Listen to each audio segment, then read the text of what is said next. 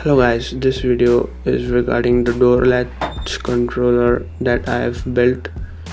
This controller is used so that I can control the latch from where I sit without reaching the latch itself. I have also equipped it with a proximity sensor. This is the proximity sensor. So you just put your hand in front of the proximity sensor and it will change the position of the latch like this. The proximity sensor is made up of an IR LED and a photodiode. The IR LED shoots IR waves which are reflected off an object and sensed by the photodiode. Here I have covered the photodiode with a tape in order to reduce its sensitivity. So if I remove the tape, it will just start reacting to the sunlight, because the sunlight, it thinks that there is something in front of it because of the sunlight falling on it. That is the reason why I have covered it with tape, which reduces its sensitivity. So the sunlight comes from these windows and completely saturates the photodiode, which is why it's moving right now. So if I put my hand over it, it will stop moving because it blocks the sunlight.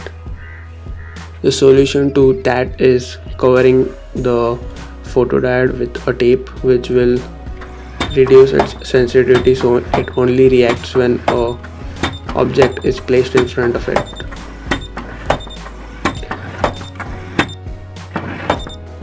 So there you go.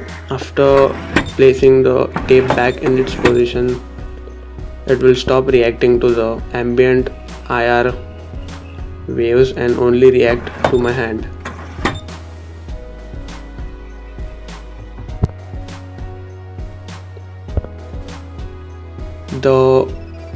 There are two switches that sense the position of the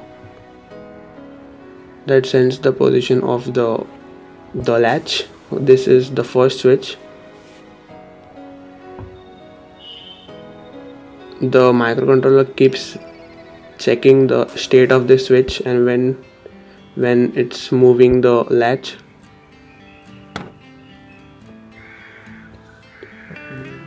yeah, that switch is, so when the switch gets pressed, it comes to know that the latch has reached the ending position and it should stop the motor from spinning. This is the second switch, which tells the microcontroller if the latch is unlocked.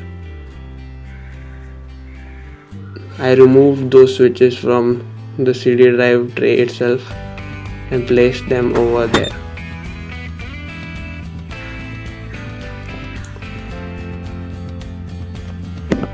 Next is the circuit board. This circuit board I have designed by myself. That's the buzzer.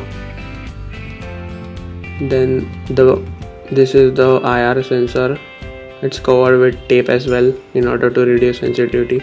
This is the motor driver. This is the microcontroller, capacitors, and the voltage regulator 7805. This is the CD tray which I got from a friend, and this is the drive belt.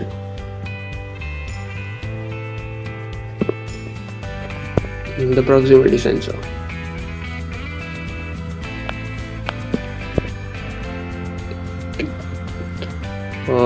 My actual plan is to add a keypad as well as LCD outside the door, so that I won't need to lock it with a traditional lock and key. I'll just enter a password and it will get locked, and on the next day I will just enter the password again and it will get unlocked. Thank you for watching and subscribe for more videos.